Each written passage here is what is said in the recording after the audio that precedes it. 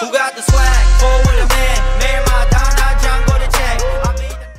Hello, and welcome to the first episode in a series that I will be doing on this channel, basically briefly going over the history of various rappers. Today's episode, we're going to be getting into Beenzino. Hope you guys enjoy.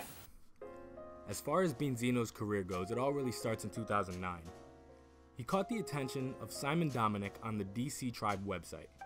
At the time, Simon D was in the Supreme team alongside E-Sense. That year, he featured on a whole bunch of popular tracks such as City Life by Doki, Rocksteady by Epic High alongside Palo Alto and Beatbox DG, A Milli Freestyle by Swings, Verbal Gent's Dramas of Life on the Good Die Young album, and many more. And then that brings us to 2010. This is a super important year for Beenzino. He linked up again with Beatbox DG from the Epic High song and formed the Hot Clip duo, releasing a self-titled album that year. Later that year, he teamed up with producer Shimmy Twice to form Jazzy Fact. Then they dropped the Life's Like album, and as the title suggests, it introduced Beenzino's signature melodic jazz rap style. And then that brings us to 2011. Beenzino showed up on the critically acclaimed album Primary and the Messengers, making him a well more known artist at the time. Later that year, he joins the new label with previous collaborators Doki and The Quiet, forming Illionaire Entertainment. In 2012, he finally drops his debut solo project. It was called 2426. And then later that year, he drops a multitude of more collabs with Illionaire. In 2013, he drops his most immensely popular song, Dali Van Picasso, and the follow-up project, Up All Night. Dali Van Picasso moves over 592,000 units in Korea alone.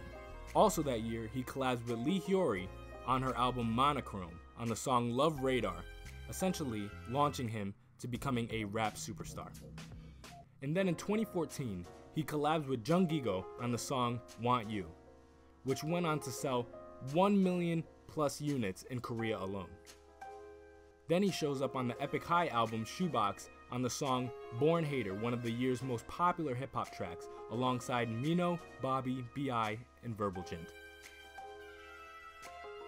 In 2015, he toured as a solo artist in the US, which was a major move to cement himself as a worldwide hip-hop artist, and he did a number in spreading K-hip-hop abroad. And then in 2016, he released his third album, 12, featuring various singles like Dali Van Picasso and Break. He participated in the popular SM Station series in the track No Matter What alongside Boa. And he also reunited with the producer Shimmy Twice from Jazzy Fact to drop Up Up and Away for the Entourage mixtape series. Hey guys, so what you think? This is kind of an experiment, something that I've been meaning to do for quite a while now, and I spent a bit of time on writing out and doing some research on, and I know it might not be the most comprehensive history of rappers, but this is kind of a series that I want to get going. Obviously, it requires a great deal of editing and research and writing, so the rollout won't be, daily, maybe not always weekly, but I would like to do these for a multitude of rappers. So I want to know, what is your thought about the format? Now, I know it may be a little crude at times with the voiceover and my editing, and as, the episodes progress, I anticipate that all of that will get better with each release. So all I ask is that you please bear with me for now. Keep all criticism super constructive. I would love to hear back from you guys, and then kind of cater this show to what not only I want to make, but what you guys would want as well. And also name some rappers down below you'd like to see me do these mini documentaries on. Beenzino, I felt like, was a healthy starting point for me because he's my favorite Korean rapper. He's somebody that I know a decent amount already beforehand, so it didn't require the most comprehensive background search on. And also I have a couple other people in mind. The next few episodes, no point in keeping it a secret, I intend on doing backgrounds on P-Type, Tiger JK, and Verbal Gent as well.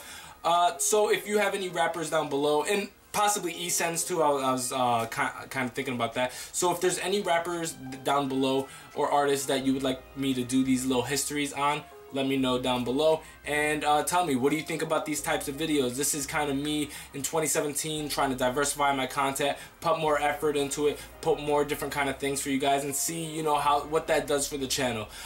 Yeah, just let me know all your thoughts down below. I hope you guys liked it because I really enjoyed doing this. Till next time, this is JV here. I love you guys. Bye.